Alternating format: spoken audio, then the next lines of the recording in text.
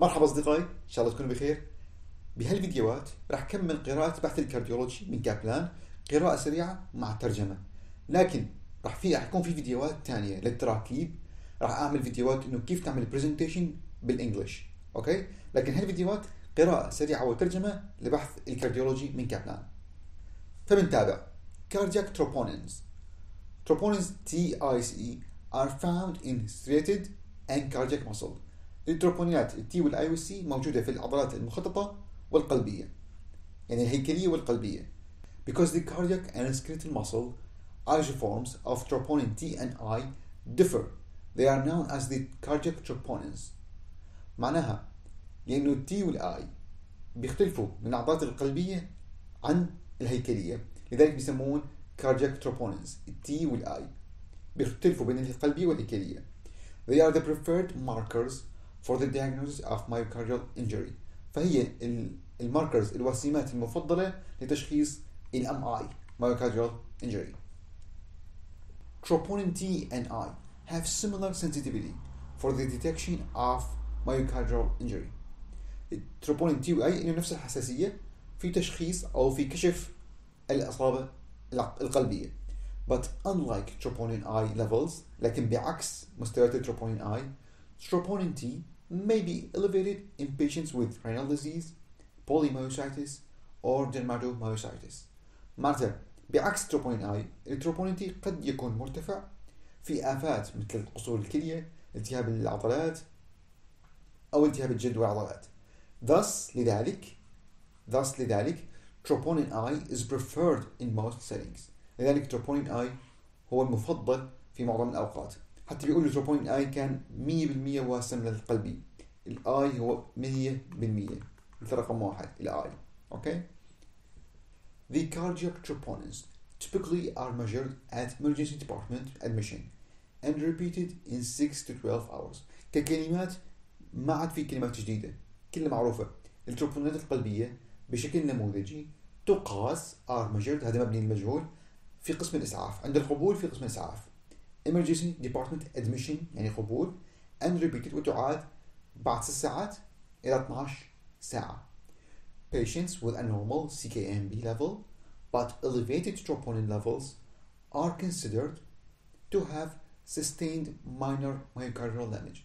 المرضى اللي عندهم CKMB طبيعي لكن التروبونين مرتفع يعتبر لديهم إصابة قلبية خفيفة minor or micro infraction احتشاء صغير. whereas بينما patients with elevations of both CKMB and troponin are considered to have had acute myocardial infarction. لكن المرضى اللي عندهم ارتفاع CKMB والتروبونينز بيعتبروا انه عندهم acute myocardial infarction احتشاء عضلة قلبية حاد. The cardiac troponins التروبونات القلبية may remain elevated up to 2 weeks after symptom onset. معناته التروبونات القلبية ممكن أن تبقى مرتفعة حتى أسبوعين بعد بدء الأعراض. symptom onset بعد بدء الأعراض.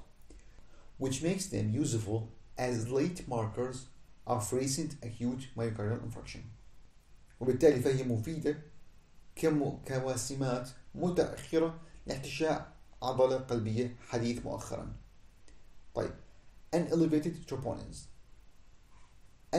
troponin T or I is helpful for identifying patients at increased risk for death. معناها ارتفاع troponin T أو الآي بيفيدك أن تحدد المرضى اللي هم معرضين لخطر الوفاة or the development of acute myocardial infarction. Increased risk is related to high serum troponin levels. معناتها إذا كان في مريض عنده troponin T أو I قيمته مرتفعة فهو في خطر أكبر، كإنذاريا فهو في خطر أكبر، معرض للوفاة أكثر من المريض اللي troponin عنده مرتفع لكن بشكل بسيط. The troponins also can help identify low-risk patients who may be sent home with close follow-up. Close follow-up معناتها متابعة لصيقة. معناها التروبونين، أنزيم التروبونين بيساعد إنه تحدد المرضى low risk اللي منخفضي الخطورة اللي فيك تبعتهم على البيت مع متابعة لصيقة. Those with a normal or nearly normal ECG and a normal troponin I test 6 hours after admission.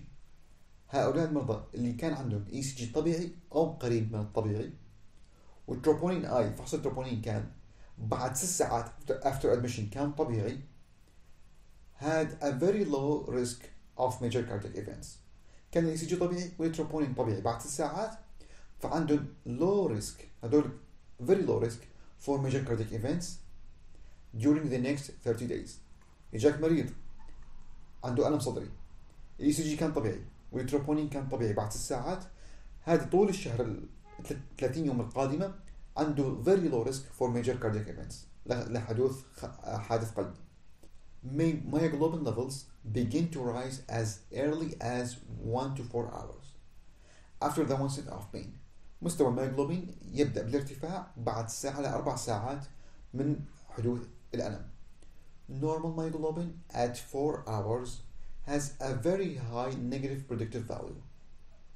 يعني إذا كان مستوى الميوغلوبين بعد 4 ساعات طبيعي، فهو لديه يعني قيمته بالنفي كتير عالية. very high negative predictive value.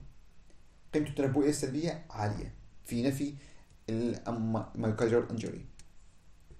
Chest X-ray، صورة الصدر البسيطة، should be obtained on patients with chest pain. obtained يعني يتم الحصول عليها. to get يعني معنى الجملة صورة الصدر البسيطة يجب أن تطلب عند مرضى الألم الصدري. It may show pneumothorax، اتفقنا إنه be silent. pneumothorax ريح صدرية. pneumomediastinum تهوي منصف. from esophageal rupture يعني مريض بيصير عنده تهوي منصف بعد تمزق مريء. pleural effusion انصباب جنب or infiltrates ارتشاحات.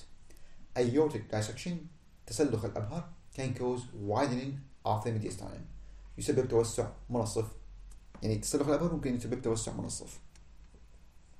Several findings such as loss of lung volume or unilateral decrease in vascular markings may suggest pulmonary embolism.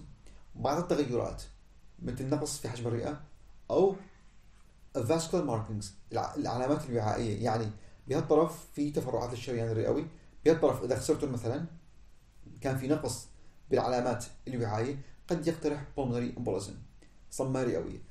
وهذا التركيب أخذناه صح؟ may suggest decrease in vascular markings may suggest pulmonary embolism.